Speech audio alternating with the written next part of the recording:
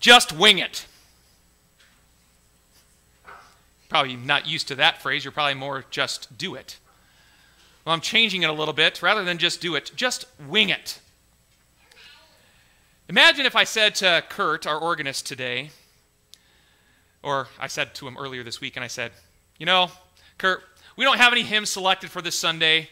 We don't know what liturgy we're going to do. Just show up on Sunday morning, 5 minutes before the service. We'll figure it out. Let's just wing it. I don't know what the music would turn out, but Kurt's a tremendous player, so it probably would still be beautiful and glorious. We wouldn't have the stuff on the slides. And imagine if I took it even further, and anyone who was teaching for Sunday school, and I said to them, you know, don't practice it or prepare for it, just wing it. And then imagine, say, the elders come up to me, and they say, Pastor, you've been preaching just fine. You know, no need to do all the sermon study anymore, no preparation for your sermon. Just go up there and sit on the stool and wing it.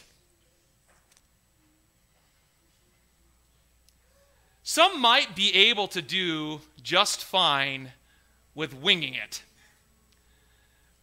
But we are talking about presenting God's word here. And winging it is just not really a healthy option that I would suggest moving forward for church. Let's make this hit home a little closer. What if the government no longer required anyone to get a driver's license and say, let's just wing it and see what happens? Madison would be ready to drive. Or what if, rather than looking up a treatment for a severe sunburn or some severe ailment and asking a medical professional their advice on how to treat it, you just wing it and put on, say, rubbing alcohol and baby powder on your sunburn? You know, a home remedy. Let's just wing it. It's not always wise to just wing it, is it? In fact, it can even be a pretty big detriment to what you're trying to do and accomplish.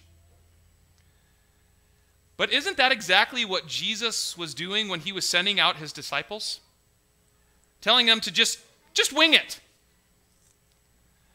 You know, you look at the first couple of verses for the gospel today. Jesus said to them, take nothing. Take nothing for the journey except a staff, no bread, no bag, no money in your belts. We'll wear sandals, but not an extra tunic or extra shirt. And whenever you enter a house, stay there until you leave that town. What? He's sending them out to towns that they are unfamiliar with, never been to before. He's telling them to bring no money, no extra clothing. You think they'd get a little smelly. No food, a little hungry. And to just stay in a house with strangers, even if they don't know if they're going to get along with them or not. Just stay in that house. And they don't know that they're coming, but when they let you in, just say, well, we're staying here for a week. Wow. Jesus is basically saying to the disciples, just wing it, isn't he? Sure seems like that. That'd be like me telling Stephanie, we're going on our vacation starting next Sunday, to Colorado, and then on to Florida. And I would say, you know, we're moving to Florida, but who cares what the movers say? We don't need to pack. We don't need to plan for our trip. You know, I'm not even going to look at the map. I'm just going to go on the road and see where it takes us. And we don't need no GPS. We don't need to plan at all. We're going to be just fine. Let's just wing it. I don't think she would be too happy with me. I don't know if I would have a residence to live in for the next year. And she knows me. And I don't think she would be excited for the trip at all. But is that what Jesus is really saying? Actually, no. Look at how the gospel begins and ends. It starts by Jesus calling the 12, and then he sends them out 2 by 2, giving them authority over evil spirits. That obviously didn't come from the disciples themselves. He gave them the authority over evil spirits. And then we get to the end of the section, and he tells the disciples, and he sends them out, and they go out and preach that people should repent. And they cast out many demons and anointed with oil many who were sick and healed them. Jesus gave them power. Jesus gave them authority. He gave them his word to preach repentance, and he gave them power to heal out and drive out demons. They didn't need anything else. Jesus wasn't saying, just wing it. Rather, he was saying, just trust me. Last week, we looked closely at how Jesus has equipped us with his word. And he has caused his word, he's caused the scriptures to stick in our soul. And now he's sending us out along with the disciples. Not to wing it, but to trust in him and to share the scriptures that he has stuck in us. This is the power that he has transferred to us, and now he's transferring through us to others. Notice how the disciples respond to Jesus. They don't question his instructions. What do? They go. They just go. They might be wondering how in the world this is all going to happen and how they might accomplish the journey with so little, but they still go. And Jesus even hints that they might not be received in some homes or places, but they still go. I know if I were in that same position as those disciples, there would be many thoughts going through my head. Many thoughts of questions, many thoughts of, but Jesus, do you really think I can do this? But Jesus, I need my GPS to get me where you want me to go, or at least a map. But Jesus, my family doesn't know I'm leaving yet, so I need to go and say goodbye to them. But what am I going to say to these people? I don't know them, and you're sending me to them. How am I going to even strike up a conversation? But I'm not prepared for this, Jesus. I've never done this before. You haven't trained me for this, but I know I'm not good at this. I'm not going to be good at this at all, Jesus. But what about food and water? But notice that none of the disciples came up with an excuse. In fact, before they can even come up with an excuse or at least blurt it out, what does Jesus do? He simply tells them that all they need is themselves, a staff, a pair of sandals, one outfit, and their partner. And then go. Talk about stepping out in faith. Jesus was saying, rest assured and rely only on me. So why do we have all the excuses? All the buts? Is it because we are scared? Is it because of the fear of the unknown? That we don't know what's going to happen? Because Jesus has called us and is sending us out just like he did the disciples. Jesus has sent us out into the mission fields among us. He has sent us out into our own neighborhoods, into our own cities, into our own workplaces, into our own neighborhoods.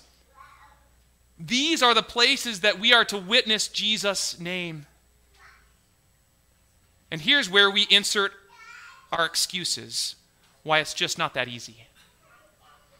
Do you hear those voices in your head? Pastor Cares is crazy. He doesn't know how my neighbor is going to react. I don't want people to think that I'm a Jesus freak, so they already think I'm crazy enough.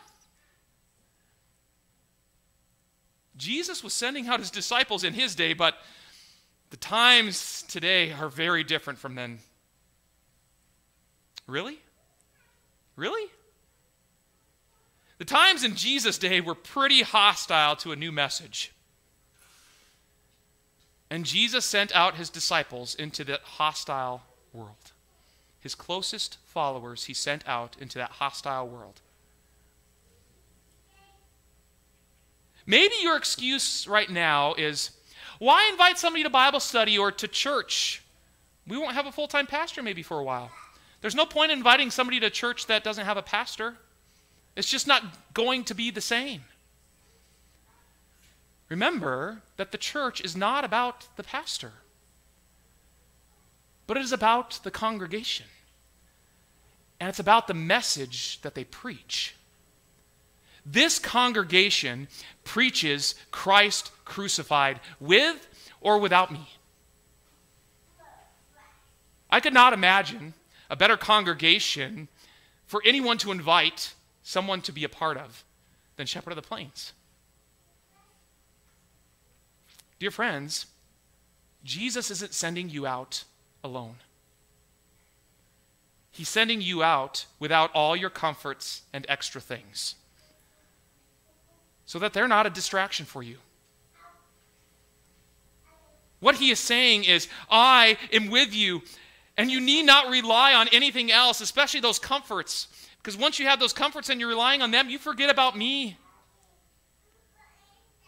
I am sufficient, Jesus says, and I will work through you. Remember the scriptures that I've stuck in your heart, your soul from young on, Jesus says? I will use those through you. The only power that we have ourselves is the power to come up with excuses and to reject trusting in God's power alone. You are a disciple of Christ. You don't need your power. All you need is Christ's power. It is through his power that he saved you.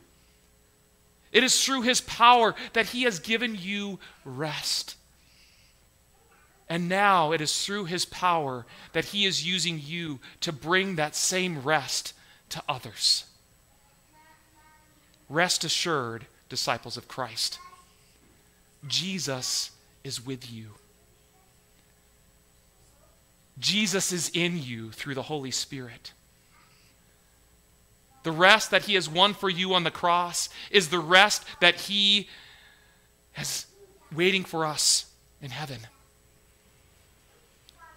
But the peace of knowing that Jesus has won that eternal rest for us continues to reside in you right now at this moment, and it will guard your hearts and minds here on this earth. The disciples, they went out and preached that people should repent. They drove out many demons, and they healed many sick people. The disciples were able to do this, not because of themselves, but because Jesus gave them the authority. As I look out at all of you, I see fear, I see sadness, but there's also excitement. I see confusion. I see revelation. Brothers and sisters, Jesus has given you the authority right here in his word. He has given you the power to reach out to others with this word. Jesus gave his disciples that day the special power to drive out demons and to heal the sick. That power was all from God. When you go out, do not think about your inadequacies and all the excuses why you shouldn't go and talk to someone. Go out confident that Jesus has the power. Go out relying on the forgiveness that Jesus has already won for you. And take that forgiveness out to others, so that others may be healed and saved by it. You're not magically going to go out there and heal anyone. But you're going out there with the healing power of Jesus and his word to save souls. You're going out so that many more may rest on his forgiveness. In a sense, when you go out and to witness, you're just winging it. But it really is much more than that, isn't it? When you go out, you're placing all of your trust in Jesus. When you go out, you're going out as a disciple of Christ with the authority that Christ has given you. Bought and paid for by the blood of Jesus, cleansed by the Holy Spirit, empowered by the resurrected Lord. You are going out confident, courageous, and Christ-centered. For it is Christ and his power that is all that you need. Go out, dear friends, as missionaries for Christ. Jesus is standing by your side. Amen. Please stand. The peace of God, which transcends all understanding, will guard your hearts and minds through faith in Christ Jesus. The Lord be with you. Amen.